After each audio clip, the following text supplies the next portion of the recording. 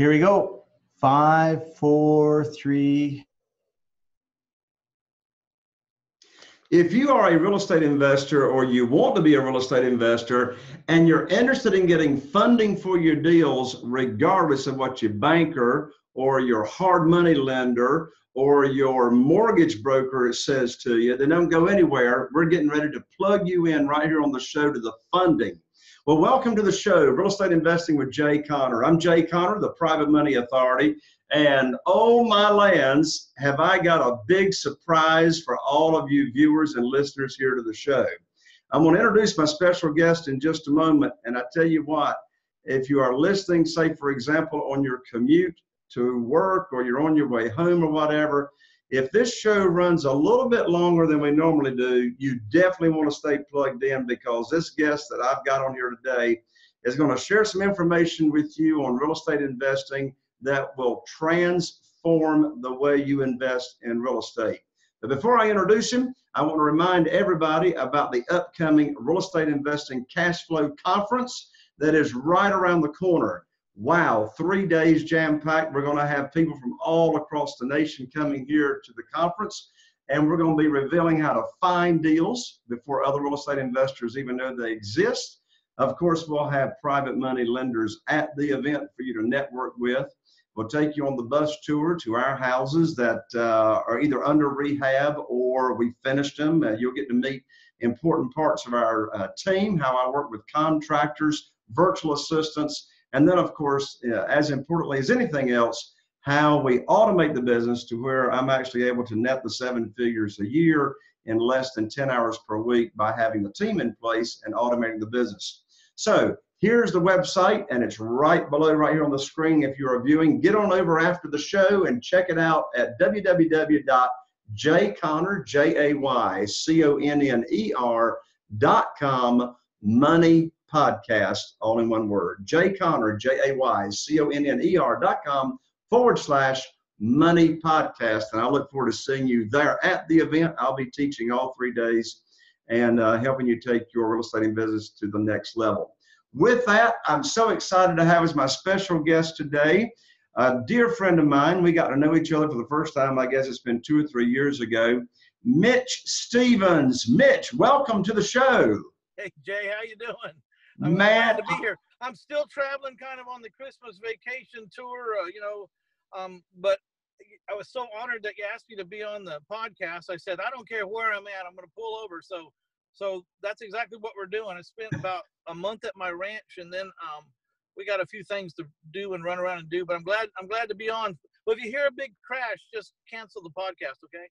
Oh, my lands, I don't want to be hearing no big crash, my word. Well, hey, look, before we tell the people that are viewing in, we got YouTube channels, we've got iTunes, we got Google Play, and we're getting hundreds and hundreds of downloads now every day from not only the U.S., but all over the world.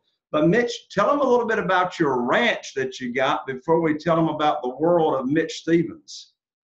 Well, I got 600 acres down there in a place called Bigfoot, Texas, and it's just my own little paradise. It's got deer and quail and turkey and hogs and deer blinds and swimming pool and ATVs and corn feeders and rattlesnakes, and it's just, I don't know, I just go there and it's a new day every time I get there, you know. Well, now, man, you talk about rattlesnakes. That reminds me of my wife, Carol Joy's daddy, and her grandparents used to go rattlesnake. What, they didn't call it rattlesnake hunting in Texas. What did they call it? Was it rattlesnake roundups? Rattlesnake roundups, probably in Sabinal. Yeah, well, they also did it around Possum Kingdom, yes. Which isn't too far from Graham, Texas. But yeah, my lands, when I first met Carol Joy out there in Wichita Falls, Texas, back in 1984, I don't know what to think when I walked inside their house for the first time, and here's all these rattlesnake rattlers, framed up on the wall, I mean, where I was growing up, what they framed up and put on the wall was, your grandparents' pictures. In Texas, they put rattlesnake rattlers, up on the wall. Well, you could just outline the picture of your grandparents in the rattlesnake thing. That's true. In fact, I remember seeing a frame that had the rattlesnake rattlers. But anyway, I'm going to stop rattling on right now and let's get on down to business and get our viewers and our listeners tuned in here and give them some valuable information on real estate investing. So, Mitch, tell the folks how you got involved in real estate investing, how you even got interested in it, how long ago that was, and you know, over your career. So it's a three-part question starting out. How'd you get involved in real estate investing? How long ago? What's that story? What are all the different kinds of deals that you've done? And then what's your real estate investing business looking like today? Well, I really went to the real estate business because I failed at everything else. It was the last thing left. It's like, if I don't do this, I guess I'll just go out and shoot myself. So actually, on accident, I bought a condo to live in while I was bartending in my early 20s. And then it was a 1-bedroom efficiency. And then I bought a 2-bedroom because I wanted a little more room, but I couldn't really sell the condo. So I owner financed it. I mean, I rented it out. And then I figured out when I rented out the 1-bedroom and I rented out the extra bedroom in my 2-bedroom condo that I was living for free. And I thought that was pretty cool. And then, so I lived for free for a long time. Actually, I was making like $50 a month off of it when things went right. And then one day I decided I was going to sell them all and both of them buy a house.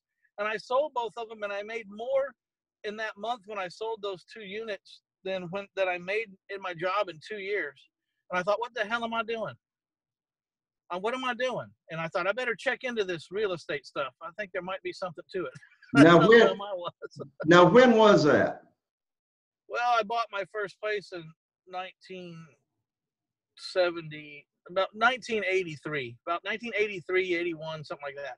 And then I went a long time. I started reading books and everything, but you know, I'd read Robert Allen's Nothing Down. It took me 7 years to actually own the concept that I didn't need to have money. It took me 7 years to own it in my heart. I could read it and I could understand, but you know what I'm saying? So there's concepts you hear and they pass through your brain, and there's concepts that you pick up that go right to your heart and you own them, you know, and it took me a long time to own the idea that I didn't need money. Yeah, speaking of not needing money, of course, my viewers and listeners, they know I'm known as the Private Money Authority, but my lands, Mitch, I mean, you and me getting to know each other. I mean, you've raised a ton of private money to fund your deals, but let's get to that in just a moment. So, oh, by the way, I want to go ahead and tell all of our viewers and listeners, I want to go and tell them about your book that you're going to give away, like a portion of it here at the end of the show. What's the name of your book? It's My Life in 1,000 Houses, Failing Forward to Financial Freedom. Yeah, now what's about the 1,000 houses? What's the 1,000 houses thing? Well, I sent someone to my storage. I tried to send someone to my storage to get some documents, to retrieve some documents I needed from a sale from a long time ago, and no one could go. So I went to my store. I owned the storage facility. I went to my storage facility and I got the key and I opened up the deal, and I was just aghast. I mean, I looked up and there was just walls and walls to floor to ceiling of files, and I thought, I wonder how many houses that is. And I sent someone I got back with my papers, got my business done. And I said, you know, who wants to go to the storages and count all the files? Because I want to find out how many files. And it was like 1,010 houses I had bought. And I had no idea that.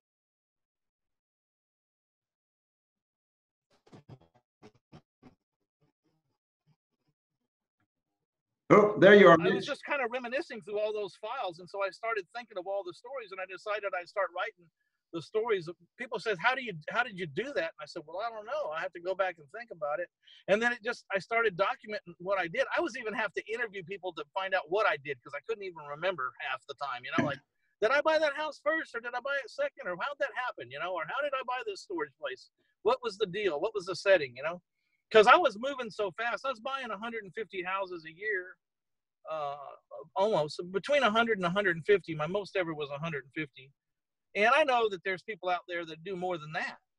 I'm just telling you what I did. Sure. So, in summary, what are the different kinds of, so first of all, you've done single family and commercial, yes?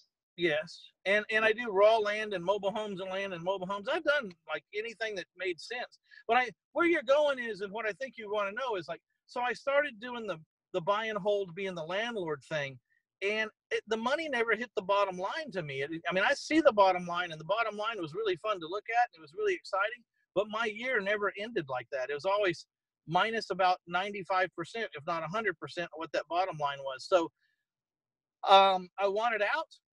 And I hired someone with my last $10,000 because where I had these houses, no one could qualify for a new loan. And I started to get real scared that I was going to be stuck with all these naggy, whining, bitching people who weren't paying and weren't honoring their word, and they weren't paying their rent and calling me about everything. So I hired this guy to get me out, to try to save my reputation and my credit and get me out. And I took my last $10,000, which was 23 years ago. So $10,000 was worth a lot more back then, but it doesn't matter when it is. When it's your last $10,000, is a lot of money. And so he says, I know how to get you out of this, but it's not going to take very long. I don't want you to be mad at me when I show you, and like you get it in 5 minutes and it's over and you paid me 10 grand. I says, well, if you show me, how much will I make? I said, I'm supposed to make $7,500 a month in the rent business. I was just hoping to make half of it, but I'm not even making half of it. I think I lost $1,000 last year. He says, I said, so if I pay you the 10 grand, how much am I going to make of that 7,500 every month? He said, you'll make it all and more. I said, well, that's only like a month and a half and I got my money back. I mean, why would I argue with that? He says, because it's not overly complicated, but you're just missing a few pieces here. And I know how to get you those few pieces. And so he told me, and in 4 months, I'd owner financed my 25 houses that I was renting. I owner financed them, most of them to the people that lived in it, but the other half, I just kicked them out and found somebody else. I didn't even believe in the concept, and they gave me $3,000 down a piece. And today I get around $10,000. Today I get around $10,000 down normally. But I didn't even believe in the concept, really. I was just doing what this guy told me to, but I didn't think it would work. So I collected about $3,000 down from 25 people. So if you do the math, I had $75,000 in. They weren't non-refundable. I mean, they weren't refundable rent deposits. It was non-refundable down payment money. And they made the rent with the taxes and the insurance, basically what I was going to clear. I made the mortgage payment basically what I was going to clear in rent. And within about 90 days, the $7,500 was hitting my account, and there was no reason for it to leave because it wasn't my house. When people said their toilet was broken, they said, my toilet's broken. I said, yeah, your toilet is broken.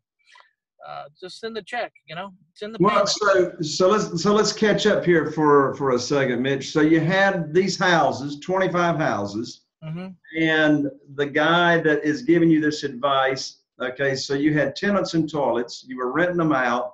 I was supposed to make $300 a house times 25. I was supposed to make $7,500 a month. Even I wasn't so stupid to think I was going to clear it all. I was counting on $3,500 a month so I could live. So I just a little less than half is all I wanted, or a little, half, less than half, and so, I didn't even do that. So putting aside the $75,000, that was raised right away, they gave you $3,000 each. Would you say what changed the cash flow the most? I mean, you kept their monthly payments when you owner financed these houses at the same they were renting them for? Yes, pretty much dead even. All right. So would you say the big difference in cash flow is that you got rid of all the repairs? I didn't have any repairs. The only thing that changed that payment was if they were late, I got a late fee. Gotcha. Which was up, So all of a sudden, I traded all that time that I was doing as a property manager. I just went and found another house. The downside of owner financing houses is I don't get the appreciation or the depreciation. That's the two downsides. Right. Well, now, and so yeah, go ahead. Well, now we can talk about that though. Every day I buy a house for 50, 60, 65,000. 65,000 is 65% is the most I'll pay of the value of a house. I average 58%. So on a $100,000 house, the most I'll pay is $65,000. I average paying $58,000 for a house that I can own or finance for 100. And so the landlord's going, well, you're not getting depreciation. I said, well, I bought a house for $58,000 and I sold it for 130 days. I mean, how much damn appreciation you guys want? You want to annualize that? You know? Yeah. Yeah. So let's stop here for a second and let's analyze the deal itself. So really, first, you know what this reminds me of, Mitch? What this reminds me, you and I have got something big time in common. Well, we got a lot in common. But here's one thing in particular. So you had this adversity come along where you don't know what to do. You got this, you want it out. You got this portfolio of houses. It's not cash flowing. You got a major problem and you're probably losing sleep over it and you're stressed out and it's like, what am I going to do? And boom, you get the answer. And boy, was that a blessing in disguise when you did that conversion. And what I relate to on that is 6 years into my career into real estate investing, I was relying on banks and mortgage companies. And then when I got cut off with no notice, no notice, it's like we had to ask ourselves, okay, we got to find a better way, like really fast. And so going through that adversity, just as a result of going through the adversity instead of choosing to quit, then it was like this huge blessing in disguise. Yes? Yeah, so it goes further than that. So all of a sudden I'm making the $7,500 a month. And before this is over with, I'll document, we'll do a hypothetical deal with all the numbers so everybody can see how it works. But so everything's coming in good. And then my phone starts ringing and these note buyers want to buy my notes for cash. Now I don't sell notes anymore, Jay, because I don't have to, and it doesn't make any sense. But in the early days, when this offer first came across my desk, I couldn't resist. So the note buyer started calling me. They said, we want to buy your note. I said, what are you talking about? They said, well, that guy over there in that house, he owes you like $35,000 for 29 more years or 30 years. He goes, we want to buy that note for cash. I said, how much cash? They said, we'll give you $33,000 for that $37,000 note. I said, really? He said, yeah. I said, well, yes. I said, what would you do with 24 more just like it? I said, well, we'll do the same thing on the whole 24. So within 6 months of my doom and gloom in the woods, scared to death, I sold all my notes and I ended up having like $500,000 in the bank. I went from scared to don't want to having $500,000 in the bank. I'd never seen $7,500 in the bank, which was a month's collective rent. I damn sure had never seen $75,000, which was the money of the down payments, and I was already on the moon. And then they came, and within another month or so, I had like $500,000 in the bank. And then, you never quit learning, Jay. I learned some new words right after I got that money in the bank. It's called IRS. So I was really high, and then I got bumped down again. It seems like it's been that way since ever I've gotten this business now. You get really high, and then there's a bump, and then you get really high, and then there's a bump. The goal is just to stay higher than the bump. That's right. That's right. Well, what you just said, Mitch, reminds me there's many, but one in particular commonality among all the guests that I have here on my show. And, you're one of the most successful that I've had here on the show. And that is resilience. Resilience. The successful entrepreneur is resilient. Well, that book, Failing Forward to Financial Freedom, is a book about falling down and getting back up and dusting myself off and going, well, shit, that didn't work. What am I going to do now? I mean, how do you fix that? That hurts. That really hurt. How do I stop that from happening? And just keep getting up. And there's people when I was writing that book said, are you sure you want to put this book out? And I said, why? What's the matter? They said, you make a lot of mistakes. You get pummeled a lot in this book. I said, so I talked to my wife. I said, am I looking like a dummy here or what? She says, well, it's the truth. I mean, that's what happened. What's wrong with the truth? And I said, I like that. What's wrong with the truth? That's what happened. Yeah. Hey, Mitch, I'm drawing a blank. Who created the light bulb? Edison. Didn't he have over 1,000 fails before he got light up? 10,000 fails. I mean, my word. So there you go. So let's come back to this. So let's there's 100 different things we could talk about with you here on the show, Mitch. In fact, I've already decided I got to have you back. So anyway, on this show, let's zero in on this owner financing thing. Okay. What a hypothetical deal looks like. Do you charge interest? You know, how do you keep up, you know, with I got it. I'll give you a perfect hypothetical deal. And there's two kinds of owner financing. There's owner financing when you buy a house and you get the seller to finance you as the investor, and you make payments to the guy that sold you the house. That's not the owner financing I'm talking about. I'm talking about, this is right down your alley, right, follows right with what Jay preaches. It's a huge portion of it. I borrow private money to buy my houses, and then I owner finance my buyers, and I owner finance them for 30 years with no balloons. I'm looking for 10% down. So here's a perfect hypothetical cookie cutter deal. Happens all the time to me. Happened 88 times last year. Okay. awesome. I average buying about 100 houses a year. Been a really, really competitive market, really hot market. So I only bought 88 houses last year. I owner financed 62 of them. This is what an average owner finance deal looks like. First of all, I figure out I can buy a house. You know, you got to back into the rents, because you got to know what you can owner finance a house for before you can start making offers. You got to know what your exit price is. So what I do is I have this formula, and it's a rent formula. And if you guys are going to get your pencil and paper, I'll tell you how I use the rents to back into an owner finance price, because the core belief of the owner finance strategy is that I can take a person paying $1,000 a month rent, and if they have a down payment, I can get them to be making a principal, interest, taxes, and insurance payment for the same $1,000 and be the owner. Because I believe that most renters would rather pay $1,000 to own than pay $1,000 to rent. And that's my sweet spot. I'm trying to find the price range of house so that I can trade the rent for a principal, interest, taxes, and even servicing fee payment. So that's usually in the houses, but 250 or under, 250,000 or under. And so what happens is, this is the formula. You take the rent and you subtract the monthly insurance amount, and you also subtract the monthly property taxes. And that leaves you with how much this renter has left over for principal and interest. Now, let's say it's $1,000 rent minus $100 property tax and $50 insurance. So 1,000 minus 150 leaves 850. That's how much this person has for principal and interest. Now, I base everything around 10%, 30 years. So if I back into that, what will 850 pay for? Well, Okay, hold it right there, Mitch. Hold it right there. You just said something powerful. You just said something powerful.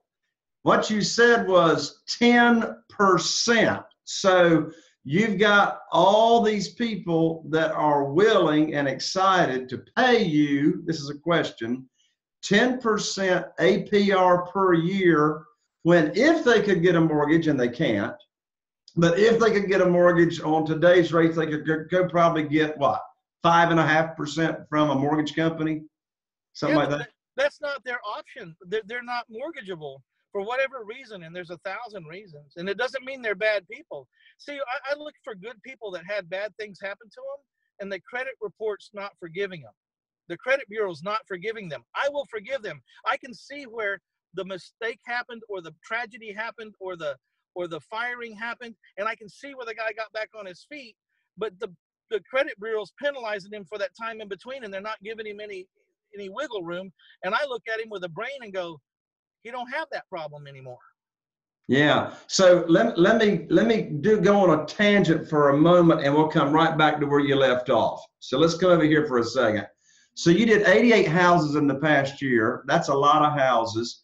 I know that you are involved in a lot of different business ventures and, you know, et cetera. So who does all the qualifying, and who decides if somebody's going to buy one of your houses? Look, I haven't seen the last 300 houses I bought, and I haven't seen the last 300 people that bought my houses. I have a 0.08 foreclosure rate right now for the last 3 years. You know, I got people trained up. We look at background, criminal history. We look at the credit bureaus, and we we look at where they're employed and how long, and we talk to their employer, and we look at their last landlord. Those 4 things, and I can get a really good picture for them. And then if I'm on the fence at all, then maybe I'll have someone from the office like interview them. And we got like 15 questions we ask them that have nothing to do with the deal. They're just personal questions. Hey, are your kids in sports? Do you go to church? What I just got questions. I get them talking, and then we'll be able to figure out who they are and if there's someone we want to finance or not. So obviously, I'm just going to say your team probably verifies their income to make sure they can afford the payment as well, right? Well, I'm subbing out all this stuff to a residential mortgage loan originator by law from Dodd-Frank. So yeah, we have to do that. But Jay, just because someone doesn't have a social or doesn't report their income doesn't mean that I can't sell a house to them. In FHA and VA, it says, you got to have 47% of your disposable income for your house payment. It's mathematical, okay? And you got to prove it up by the math. That's not what Dodd-Frank says. Dodd-Frank says you have to have a reasonable reason to believe they can make the payment. So if I'm financing a Mexican national a house, and he doesn't have a social, and he's not even telling me where he gets his money, but he tells me that he rents over here for $1,100 a month for 3 years, and I go get a letter from the landlord says that he's paid on time for 3 years. Judge, that's my reasonable reason to believe he can pay, because I don't know where he gets his money, I don't know how, but obviously he's paying. Yeah, that's a good point. I was going to say, you had a 4-point process just a moment ago, you said, of pre-qualifying the people as to whether you're going to let them be approved to buy a house.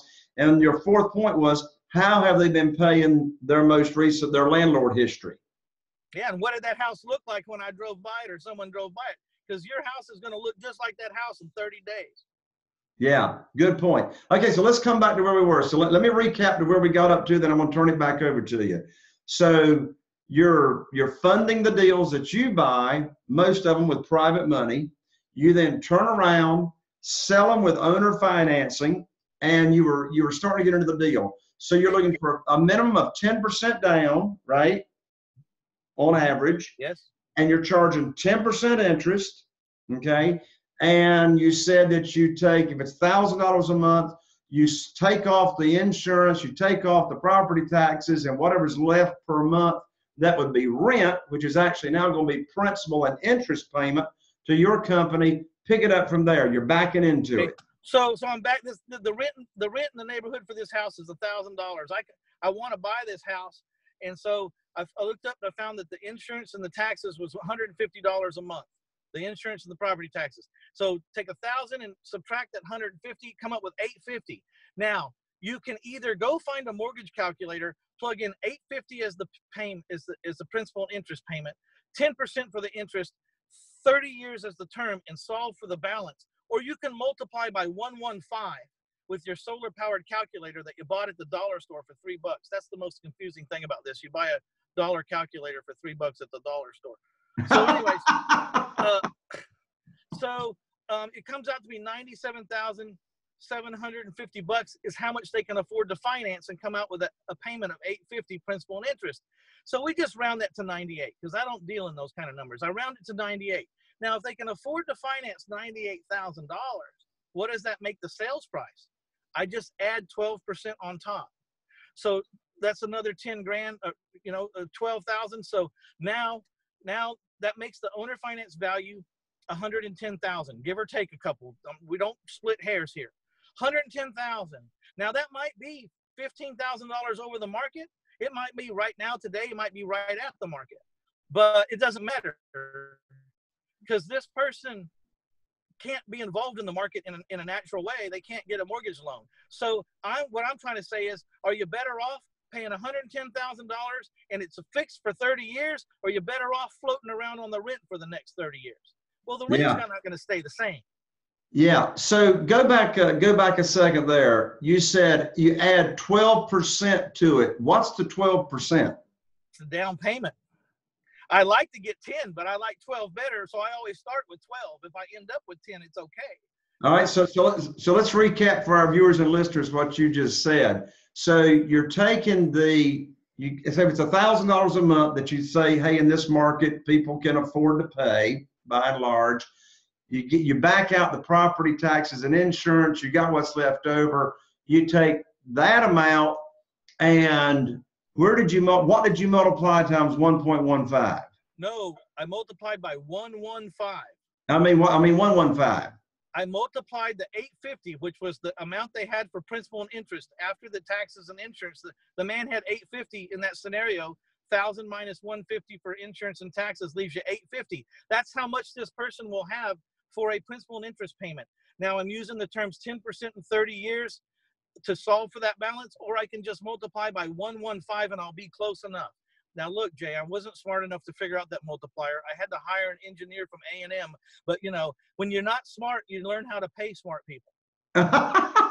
So you multiplied that, and that came up with an amount financed.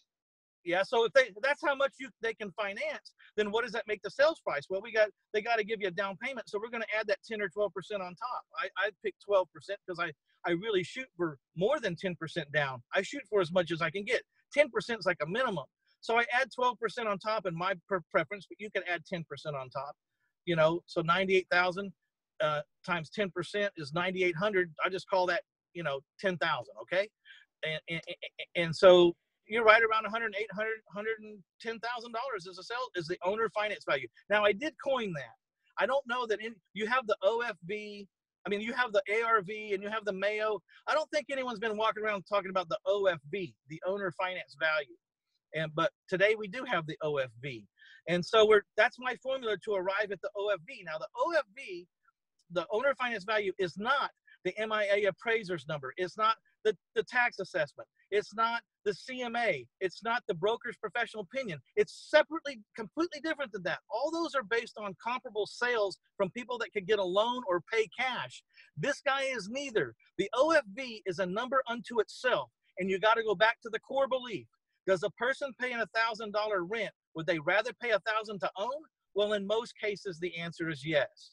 And we're living or dying by that core belief. It's like a tote your note car lot. No one gives a damn about the price of the car. No one gives a damn about the interest rate. They want to know, can I make the payment? Exactly. Exactly. You know, if they're paying $1,000 rent, then I already know the answer. You can make the payment. I already know you can, because I'm going to make my payment within $50, the same as your payment now.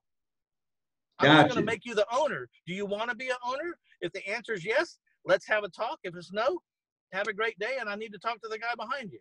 Yeah. So let's talk for a moment about the private lenders and what part of the deal that looks like. So you got a private lender, and just to make sure our viewers and listeners know what we're talking about doing business with individuals. These are not mortgage companies or institutions or banks.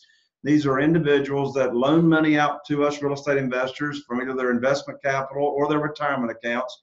So let's go back to step one, Mitch. We got this house. You and your team are going to buy the house. You're going to fund it with private money.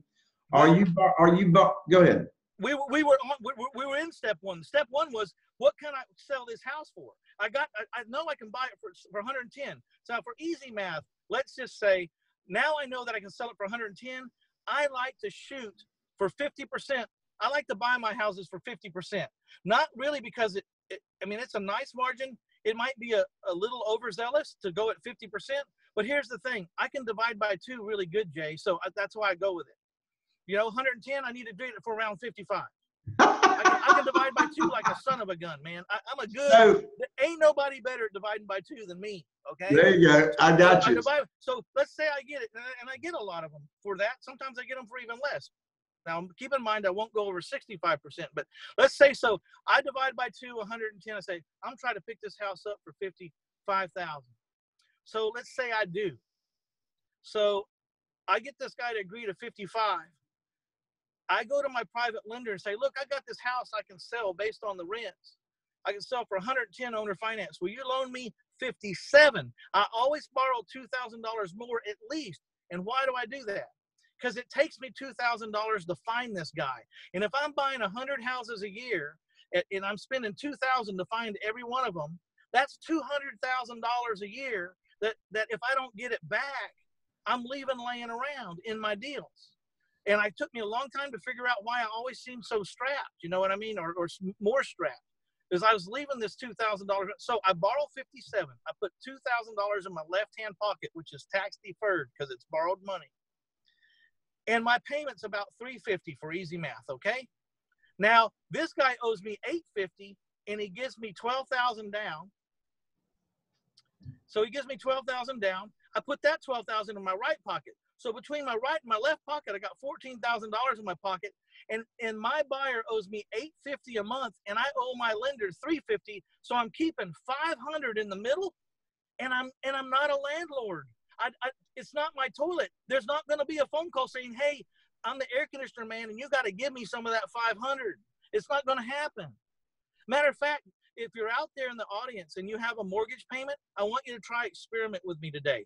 Call up the mortgage company and tell them your air conditioner doesn't work and you want them to send someone over and see what they tell you. Right. Exactly. So the private money that you're borrowing, are you borrowing that unsecured or secured? Non-recourse, collateral only. And here's a nice little hint and tip. Oh, wait a minute. You got to tell the viewers and listeners what you just said and what that means. Well, it's collateral only, which means you either get paid the terms that we agreed on. I send you a check every month as agreed, or you get my house. Right. And if you don't like my house, and people go, well, is your credit any good, Mitch? I say, that's irrelevant. You should make this loan to Charles Manson when he was alive, because the best thing that'll ever happen to you is that you don't get paid, because you're going to get my $110,000 house for $57,000. Yeah. Now, I understand you don't want a house, but that's a pretty good security. You know what I mean? As far as risk reward goes, this is really, and we got to be careful here because these SEC rules, right? You can't guarantee nothing. There's nothing for sure, but that's a pretty bold risk reward scenario where you loan Mitch Stephen $57,000, and if Mitch Stephen doesn't pay you, you get a $110,000 house. That ain't bad. Yeah. So when you borrow the money from the private lender, you're giving your private lender a first mortgage, yes? Yes, a first lien. And I borrow my money. Here's my terms. You might want to write this down. I borrow my money right now. I have $14 million of private people's money, 8% interest only, 5 years, non-recourse, collateral only loan. Non-recourse meaning if I don't pay you, you can't sue me. You can't give me a judgment. You can't take me to court. You just got to foreclose on my house. But, you know, Jay, if I ever couldn't make my payments, I'll walk the deed over to someone. You know what I mean? I'm not going to string them out. Those people that collect money and don't make payments, those people need to be hung. Back in the Old West, they'd have tarred and feathered them and shot them. That's right. So you give your private lender the first mortgage. Now you take that property and you're going to sell it, owner finance to a buyer. So how does the security work on that? So this is how it looks. My lender gives me $57,000 the scenario in a first lien position on that house. And then he allows me to wrap it. That's another scenario. That's another one of my terms. It must be wrappable. You will allow me to sell this house on payments, and you'll allow me to keep my loan with you, Mr. Private Lender. And they all agree. So, all right, so when I sell the house for 110 with 12,000 down, they still owe me 98. But my note is in the second position behind my lender. In first position, and now your note is in second position from your buyer to you. Right? Yes, it's a very special mortgage. It's called a wraparound mortgage. And in that mortgage, it discloses to my buyer his risk that Mitch Stephen owes someone too, and there could be problems if Mitch Stephen didn't pay. That wraparound mortgage discloses who's owed, how much is owed, how long it's owed, everything to my buyer. Now, you think that would scare the hell out of people, right? I've done it thousands and thousands of times. Yeah. People accept the fact that they have to make some concessions when they can't get a loan on their own. You know what I mean? Exactly. Obviously they do. And so that wraparound, why they call it a wraparound mortgage is my mortgage to my buyer. He sends me a payment. I send a payment to my lender. He doesn't send me a payment. I still got to send the payment to my lender. But my mortgage wraps around my private lender's mortgage. It wraps around it. That's Exactly. why they call it a wraparound mortgage. Exactly. So now, there's one thing you said a moment ago that some of the viewers and listeners are probably scratching their head about, and that is you got a 5-year note from your private lender on buying the house. Now you're selling it on a 30-year note. What happens after the first 5 years is up and gone? Okay, well, let's take the worst case scenario. Which, by the way, I want to tell you right up front, this has never happened to me. And I never planned for it to happen. But the worst case scenario is, I put $2,000 in my pocket when I got the loan. I put $12,000 in my pocket when I got the down payment, and I collect $500 a month positive cash flow. The difference between $850 and $350 every month for 60 months, which is $30,000.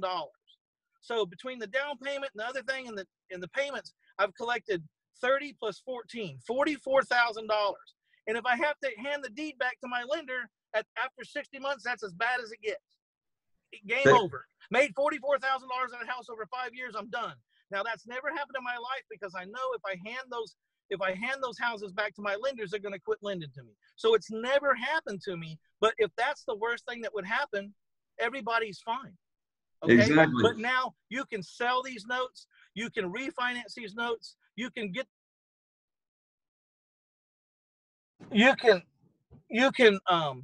replace one lender with another lender. It would take 17 and a half years before the people that owe me owe the same amount to me as I owe my lender. What would this house be worth in 17 years? What would this note be worth? How liquidatable? What's the average mortgage in America lasts 8 years?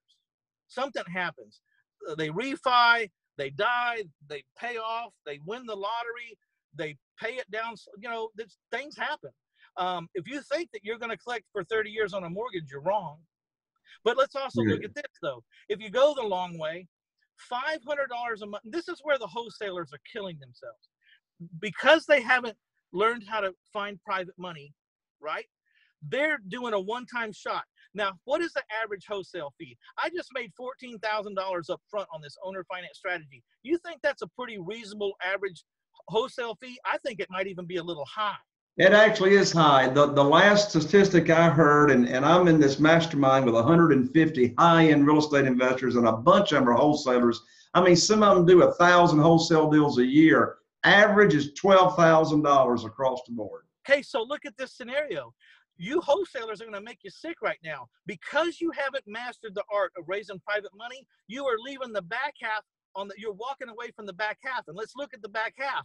I'm owed $500 positive cash flow, of which I am not a landlord, for 360 months. That's $180,000 friggin' dollars that you're not going to be able to put your hands on or even have the chance to get, because you haven't learned how to raise private money. And that ought to scare the living hell out of you. You ought to ask yourself, what the hell am I doing flipping houses and wholesaling houses, when if I own or finance them, and if I could master the art of raising private money, I could make an extra $180,000 on every transaction, average.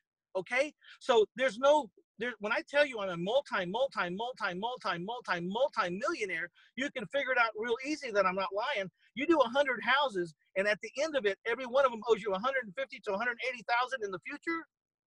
You become a multi-millionaire within 20, 30 transactions. I tell you what, Mitch, when we look at your balance sheet and we look at accounts receivable, it's probably a pretty big number. Yeah.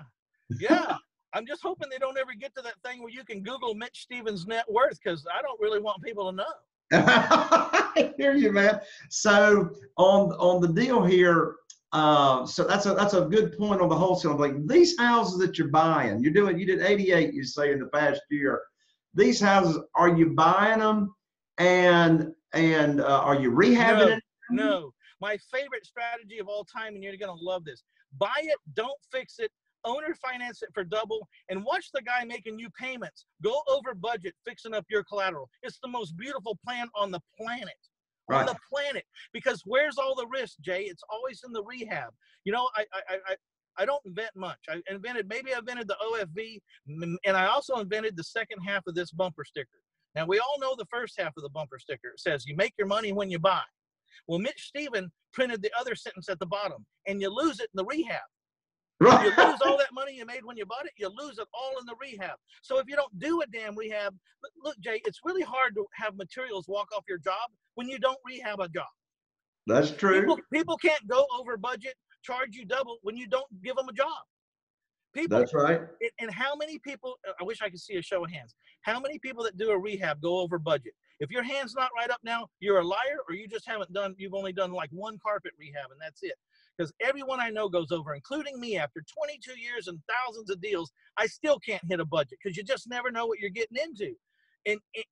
And when you don't do a rehab, you can't go over budget. And it's That's so right. much more fun to watch these other people go over budget. Because I sell them the house. I said, look, when I sell you the house, it's going to take $20,000 to repair it. They go, oh, no, I can do it for 10. I said, no, it's going to cost you $20,000. I know. They said, no, I can do it for 10. You know, they're in it. You know, about 6 months later, they're in it for $18,000 and they're still $4,000 short. And it's so much more fun watching them go over budget on their rehab, fixing up my collateral, than it is for me to go over budget trying to flip a house. Yeah. So, Mitch, the viewers and listeners, here's what they want to know now. Mitch Stevens, where in the world can I find houses for 50 cents on the dollar and sell them as is? Where there is chaos. I live where there's chaos. You know, so people go, well, the market's really hot. Who the hell's selling their house for 50% off? Well, the market's not hot for people that are dying, divorcing, have health issues, getting transferred.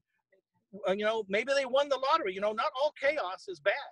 You know, when you win the lottery for tens of millions of dollars, that's a form of chaos. Now, it can be good or bad, but right at first, it's not bad. Yeah. You know, and people have walked away from things because they got inheritances and they don't need this piece of crap anymore. You know what I mean? Yeah. Or I don't want it, or I have bad memories, or something happens in a house that they don't want to face anymore, death or you know, abuse or some kind of thing. There's a lot of reasons. And so where we find these deals is we live where the chaos happens. I live in that chaos. I'm a professional. I'm like Thigpen on the chart. There's just chaos around me all the time. So what's your favorite marketing methods right now for locating motivated sellers? Just outbound calling. Outbound calling. Yeah, I've been hearing over the past year more and more high-end real estate investors such as yourself are doing a lot of outbound calling. So are they, is your team or virtual assistants or whatever doing outbound calling to people that already have their house like listed as a FSBO? No, we're dealing with people in chaos, people behind on anything. People getting nuisance and abatements or residential property code violation judgments put on their property. Indicators that people are having problems. Behind in property taxes,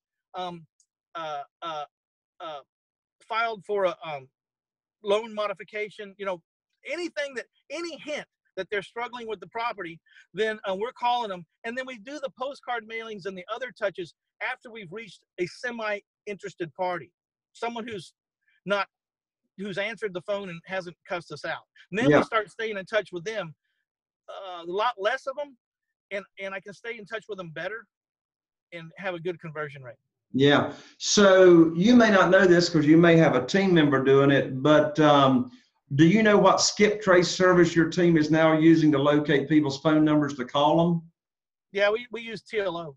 TLO. I was going to say TLO is a big one out there. Well, it's not easy to get, and you need to talk to some people before you start applying for this stuff because you don't get many chances. They just, if they don't like you, they'll shut you off. Exactly. You know, so you need to learn about how to get approved, because if you make any mistakes along the way, you just don't walk back in and reapply. Exactly. Well, my lands, Mitch, we are just about out of time, and you and me could keep going here for another hour or two. So let me wrap up with some quick fire questions here, and then you're going to be able to give away the free gift that you got here at the end of the show. So what's the best advice you got for a new real estate investor that's never done I think you use the internet to get as much free information as you can. You always check references on everybody. Once you find a strategy that then stop looking at everything else and start drilling down. Once you're sure that it's for you, once you're sure that that's the strategy that you're going to do, then stop with the free stuff and hire someone that's the best at what they do in that strategy, or one of the best, and pay them. Because you're either going to pay the street or you're going to pay the mentor. And the street's relentless, and the street will crush you. And the stress of the street, learning by the street. You know, I graduated from La Calle U, Jay. Oh, yeah. What's that? La Calle means the street in Spanish. I'm going to get a ring made that says La Calle U. Everybody else, I didn't go to college, but I'm going to get a college ring that says La Calle U. And people start showing their ring. I graduated from A&M. I graduated from Alabama. I graduated from La Calle U, mofos. So Mitch, I hear you practicing what you're preaching, and that is, you just said, figure out this core strategy and stick to it. So would you say your core strategy now, and has been for years, find the motivated seller, negotiate the deal, fund it with private money, sell it as is with owner financing? Yeah, you don't always sell it as is, because sometimes it makes sense to do some paint. What happens is I got a line of houses, and I got 2 good crews, and they can only work on 2 houses at a time. So I got 4 houses going at a time. The rest of those houses are for sale as is. If I get to them, I'll rehab them. But 50-60% of them I never get to, because I sell them while they're in line as is. I sell them as is while they're in line. So a lot of people think I don't do rehabs or that I'm against rehabs. I'm not. It makes sense sometimes to put a coat of paint, some carpet, because it doesn't cost that much and it ups the value a lot. But when I got a house that's really major, I don't like to do major $50,000 rehabs anymore. I just put a price on it that leaves some room for the other guy, and I let him make payments, and I'm watching him put $50,000 into my collateral. And when he gets done, that note is like instantly liquidatable if I sold notes. I don't sell notes anymore, but you know. Yeah, but exactly. Do the math. If you have 250 people that owe you at least $500 a month, positive cash flow between what you got to pay out and what you collect, how much money is that? 250 times 5, that's $125,000 a month. Pretty good math. Can you live off?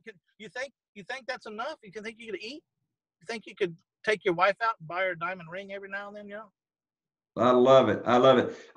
Hey, one last question here, Mitch. These people that are buying from you, what are you and your team's favorite marketing methods now for locating buyers of your houses? Facebook Marketplace.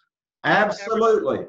I advertise wholly in Spanish. If you want to see mine, it's Casas Dueño a Dueño, which means homes owner to owner.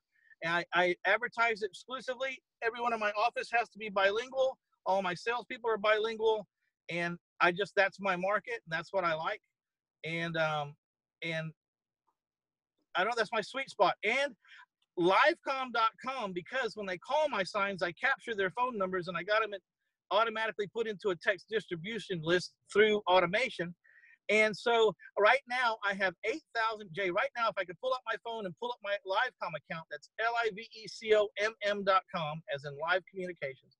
If I could pull it up right now, I could show you where I have 8,756 people that have called my signs that I can text within a second for 2 cents per person. These are people that called my signs already, direct hits right between the eyes for 2 cents per person. And I could do it from my phone right now. And every time I have a new house come into inventory, I text them a little tiny URL that says, check out this house that just came into my inventory with owner financing. And I hit send, and 8,756 people that have already inquired about my houses get another text with the pictures and everything. And it's amazing. It's an amazing thing. Between the Facebook and that, I'm averaging 12% down in 9 days on the market. Wow, 9 days on the market. And that's averaging the last 200 sales. Wow. What's that resource again? Tell everybody again that resource. It's livecomm.com, livecomm.com. And awesome. I invented it because none of the places would do exactly what I wanted it to do. It has a lot of features. It has a lot of features that and we're soon to have voice drop. So you Wow. can mass text. Actually, we can mass text with mail merge now. If you put your potential buyer's first and last name in the spreadsheet, when you send out a mass text, it'll start out with, hey, Jay, hey, Mike, hey, John. You know, it looks way more personal. And we have an app on the phone where you make your recordings for every phone number.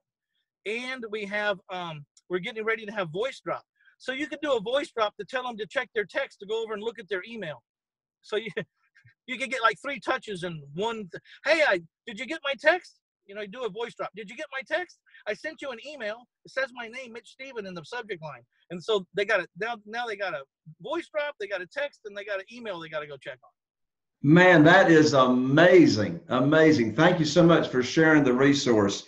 All right, Mitch. Wow. We're out of time, but how about go ahead and let's give out the information. So we're going to give them, what is it about the book you're going to give them? What's the name of the book and what do they get? I'm going to give them the first 100 pages of My Life in 1,000 Houses, Failing Forward to Financial Freedom. It's a 400-page book. It has over 215 5-star reviews on Amazon. I'm going to give you that so you don't waste your money. If you don't like it, don't buy it. But you're going to love it if you're interested in this. And then I also, all right, hang on, Mitch. Let's give them the website right here. So everybody, those of you that are viewing on YouTube, we've got it right here listed. If you're listening, Google Play or iTunes, it's to get this first 100 pages of his book, go to www.jayconner.com/Mitch Book, MITCHBOOK. Go ahead, Mitch. What else we got for them? Well, I was going to say, I think you might have a link too, if you're interested in how I do this, or you want to drill down more on my angles or my thoughts about this. I have 25 hours that I sit down and really try to explain it in depth in a much slower pace, and maybe even some pictures and some videos and stuff. And I think you have a link for that too. Yes, and people can get this training from you digitally, right? Yeah, it's a digital download, 25 hours online.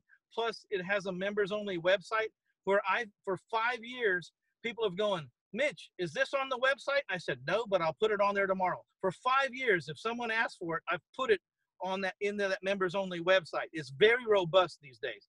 Anything from my attorneys to RMLOs to contracts to how different sales pitches I've used, different sales pitches I've canned because of reasons. The new and changing laws. I got unbelievable amount of resources. All the apps I use, all the programs I use, all the softwares I use, why I use them, and then their competitors. I list. You got a lot of choices sometimes. I don't just list what I use. I'll list everyone out there. You pick if you want. Awesome. Okay, folks. So check out Mitch's training. We got a special website here for you at www.jayconner.com/Mitch Course, MITCHCOURSE, jayconner.com/Mitch Course. Mitch, thank you so much for being here on the show. You are amazing, brother. Any parting comments for our viewers and listeners?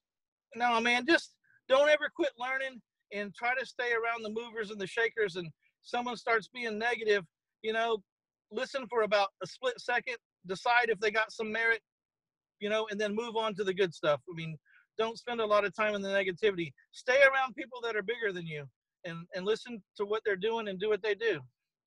That's awesome, Mitch. Thank you so much. All right, everybody, thank you for viewing in. If you're watching on YouTube, be sure and subscribe. You can leave comments below. We'll get your questions answered on regarding real estate investing. If you're listening on iTunes or Google Play, be sure and rate us, review us, and we appreciate your feedback. I'm Jay Conner, the Private Money Authority. Look forward to seeing you at the upcoming event. Get on over to jayconner.com/money podcast. I'll be seeing you soon. Mitch, I'll see you at our mastermind in a few weeks. And thank you so much. Bye for now. Bye now.